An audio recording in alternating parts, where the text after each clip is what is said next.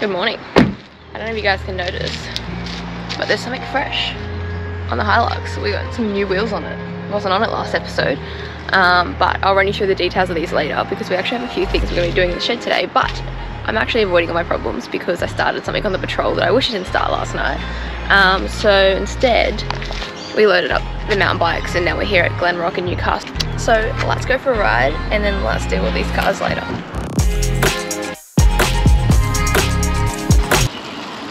That was what? That's you in 20 years. Me in 20 years, you reckon? Nah, God, if I look that good and still move that good, I'll be stoked.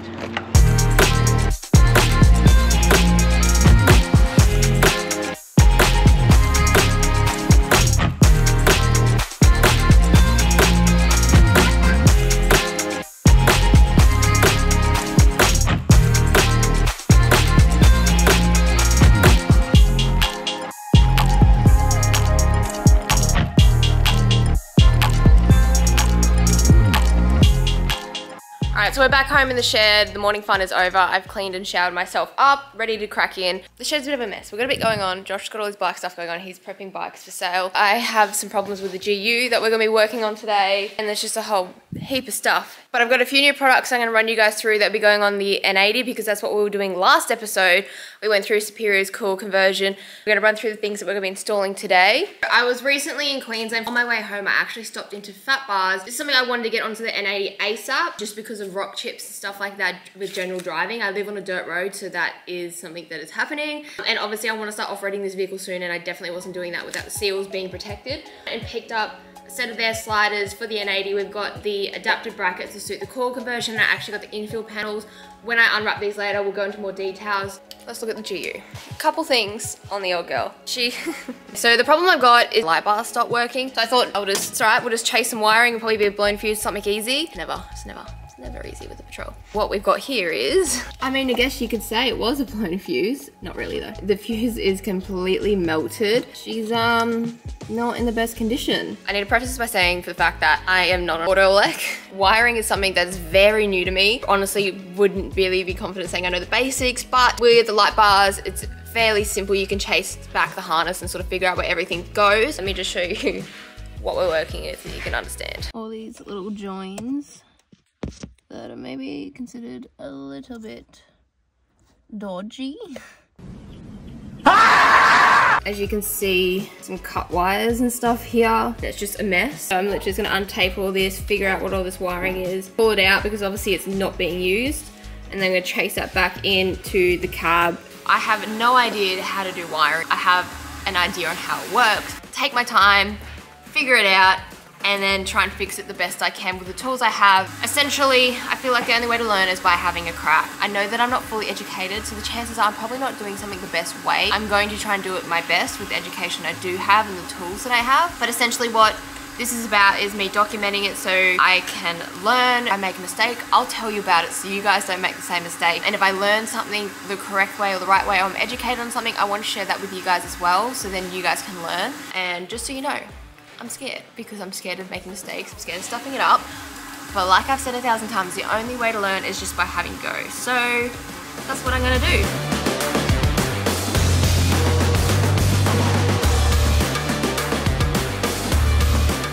Update, it is now 7 o'clock at night and the patrol looks like this.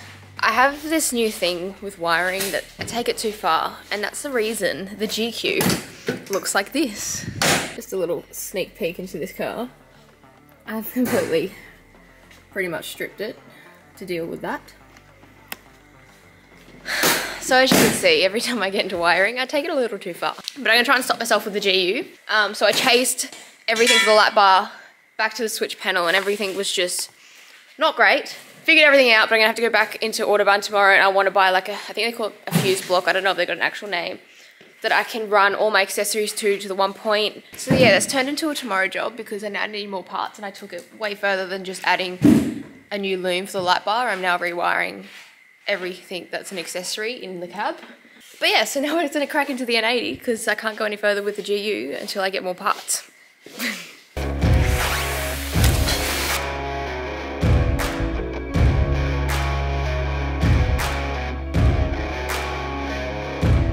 Alright, so like I said earlier, I dropped into Fat Bars and picked up these sliders. The infield ones. On my GU, I don't have infield sliders, but it's the GU and I don't really care about it as much. But we were wary of stone chips and stuff. Having the infield panel in the sliders is going to help protect that. And we did get these adapted because obviously I got the coil conversion in the back of this ute, so we did have to change the rear mount to suit that. But otherwise, we're going to chuck these on. Watch your head. Don't have to go back. I can't go any further forward. As if. Just because Josh looks so comfortable, I thought I'd get him to hold it and show you guys the issue we've just come across. The slides over the chassis, bolts on top, but with the Superior bash plate, it uses the OEM hole in the chassis here, and we can't put the bracket up. So it turns out the Superior plates aren't compatible with the Fat Bar sliders. Okay, well, do you want to put this back down? I thought you looked really comfy. Alright, it is now 10:55. What was meant to just be a quick day in the shed, fixing light bars and fitting sliders, turned into a long day. So we sorted the issue with the Superior bash plate. It's just going to have to overlap and it's going to sit on top of one of the brackets, the front bracket. We've just spaced it out a little bit, got it back on. It's just obviously not sitting flush because it's half sitting on the slider bracket, but that is fine. Now, installation tips. Do the passenger side first because that is the headache side, because you have all your hard line and your brake lines running along the chassis. It just makes it harder to get the bolts in. They are like to the mill with fitment.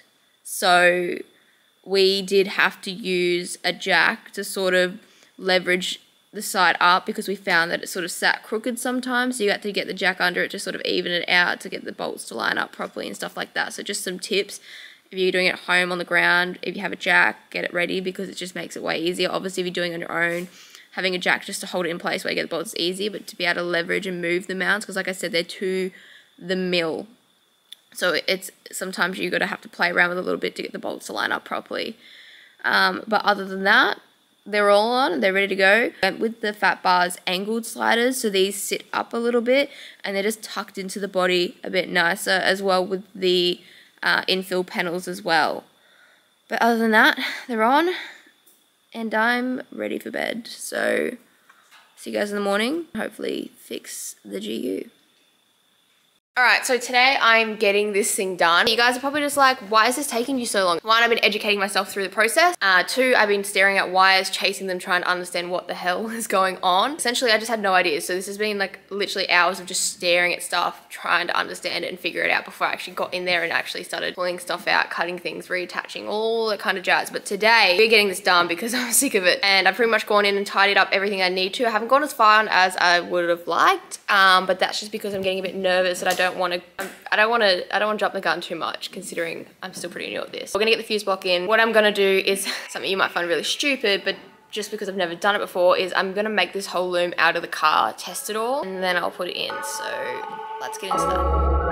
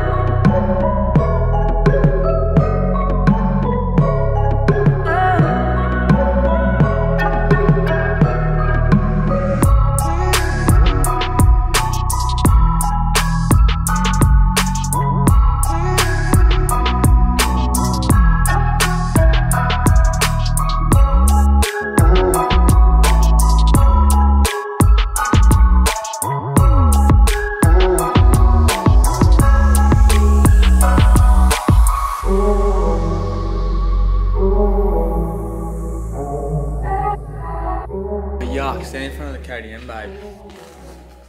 Gross. That's Macca's. Josh is clearly not a fan. Orange sucks. Anyway, as you can see, there's an empty bay where the hoist is, which is where the GU was, and it's out, it's done. I literally just got in the shed and I tried to crack in to get it done because I honestly spent so many days on that car, way longer than it should have, but definitely learned something new this month, which I'm glad that I did it, and it's working. Now, I am not gonna say do what I did. I don't know if it's 100% correct. I obviously know with my research that there's definitely multiple ways that I could have run that setup. It's definitely better than it was, and that's what matters. If I'm honest, if I had to go back and start again, I would do it completely different. Now that I've done my research, and I sort of research started to evolve as I went through the process, so it was kind of hard to, I changed the plan so much, but to keep changing it, I just had to call it at some point just so I could try and get it done. If I was to do it again, I am going to do it again at some point. I'm gonna need a few months break after that, but I will upgrade the switch panel itself. I definitely would look into changing it up again, and because I definitely tidied a lot of things up, but there's a few things in there that could still be pulled out or rearranged and changed. I've already spent 4 days on this thing. I don't want to spend any more. Lights are working. It's ready to go away on the weekend, so I made the time crunch. So yeah, like, I'm definitely glad I had a crack. I definitely learned some things. I have set the foundations of, not solid foundations, but a foundation of where to start when it comes to electrical, and I can definitely expand from what I've learned over these last couple of days. So it's not gonna be the end of that rewiring process on the GU, but that's fine. And it's definitely not the end of this episode because we're going wheeling. Hey, those things are brand new. Can you stop scratching wheels, please? That's what they're meant for. Tyre shine's not going to fix the scratches. That's right, memories. So we're doing a bunch of side trails. The goal is complete Monkey Gum today. We actually have a huge convoy, 8 cars. So that will be interesting to see how far we get and how quickly we get through it. But we're warming up on a couple other tracks.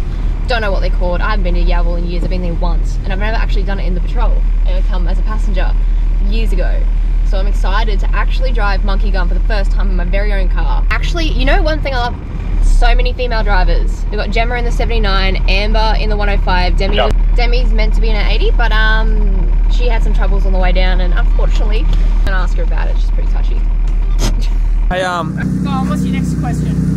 Go on. why have you got a camera in your hand? I want to talk about it. It smells like defect. Anyway, we're gonna keep pushing on and get to Monkey Gum. There's something in front of us that we're all fussing about, so I'm gonna get out and go have a look and see what we've got next. What's going on?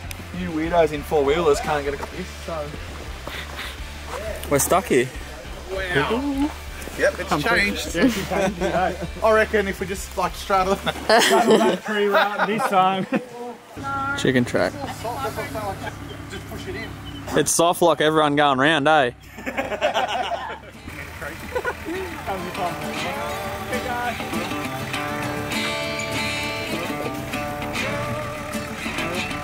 All the responsible people have taken the new track that's been formed, but of course, the big GU wants to open up the original, so doing some packing. I think this is the most packing I've ever seen in my life.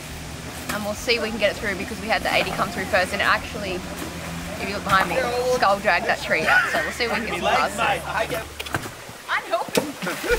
Yeah, that's good line, man. That's good. Nice and slow. A little bit of right, just a little bit of right, a little bit of right. That's it, like that.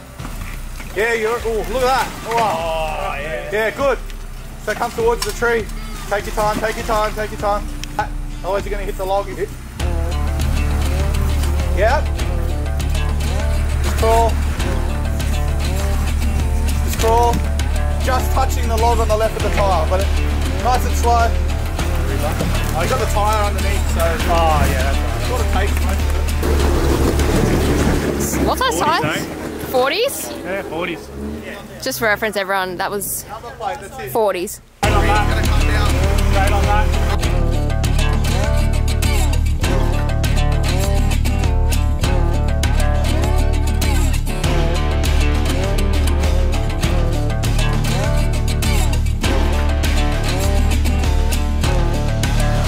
So am I rebuild the patrol? Is that what I'm rebuilding it into? What do you guys reckon? Oh. Now he's just showing off. Give him an inch, you'll take a mile.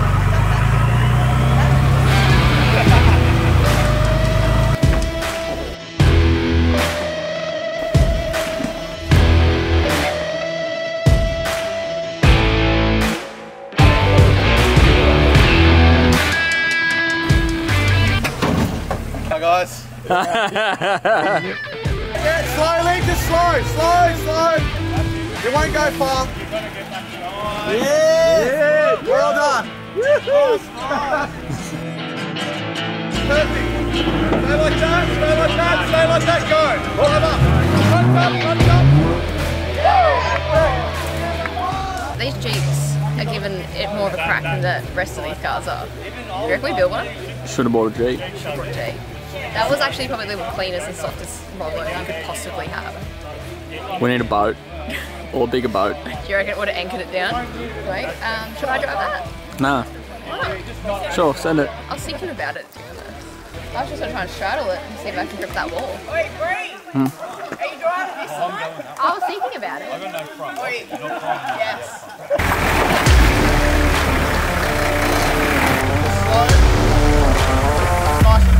That's good. Just slow.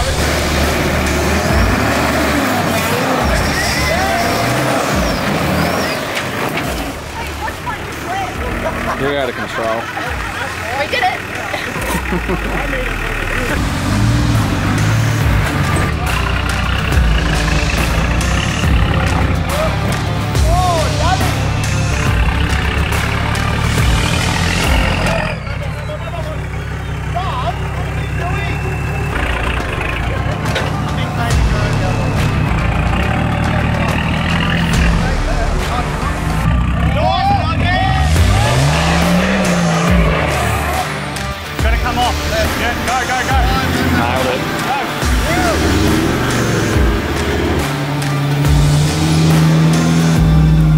There is a mini gunshot and I'm keen because I want to do Cape soon, so I feel like this is practice in the big GU.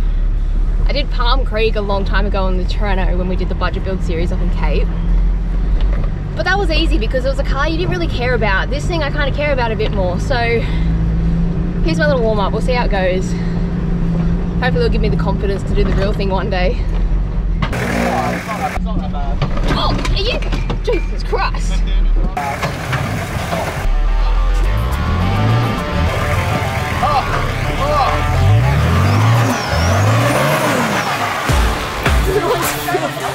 They win the Cape for the bull bar mud.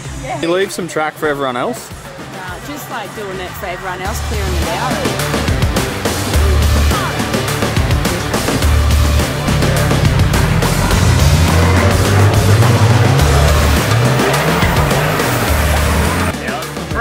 It's made for it. Big A Trent, it's a clean cruiser too. Clean cruiser, mate. Nah, stuck. Clearing defects. We're in defects, mate.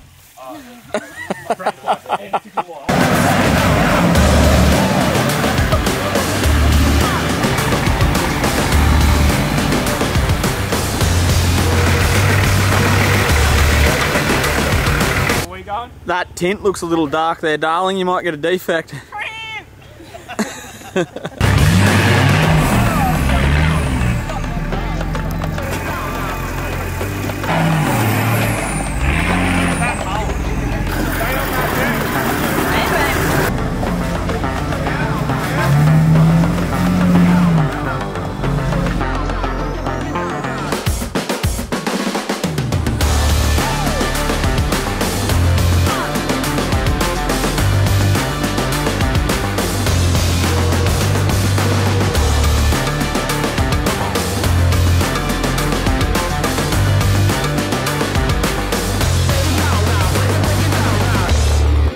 This is our current situation. 105 popped the other tyre off the bead, trying to fix that. Last car through. And someone just said we're not even halfway. I thought we were, but apparently Give it not. about 1500 RPM and then up and right. See if she gets up. But don't muck around.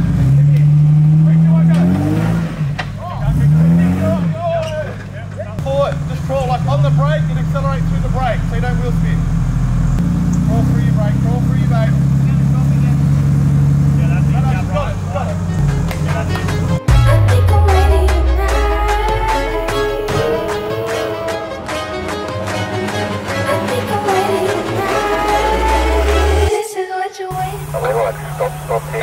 My stop here, yes.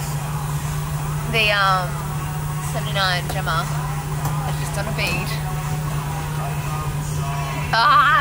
We're so close. I think we only have one more section. I can't even see what the time is. 5:15. The sun has... It's pretty much down. Alright, let's do another bead. This is what you're waiting for. I think we're ready to ride.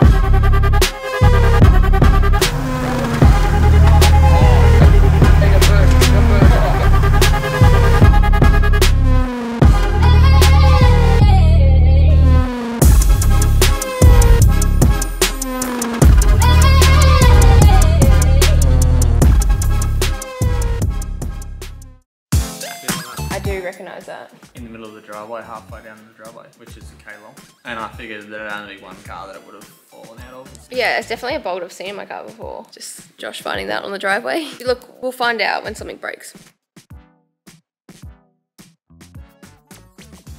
Hey Google. What's the closest auto electrician's number? Thank you. Do some sketchy shit. Ooda. You just like dummy run this and just hope the car doesn't blow up. Okay, so we've set up this little dodgy thing. What are you sitting back for? Because we should have safety glasses on.